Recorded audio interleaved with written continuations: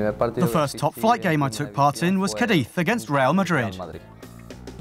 The first trophy I won that was a little bit important was the Carranza Trophy, when I played with Real Betis.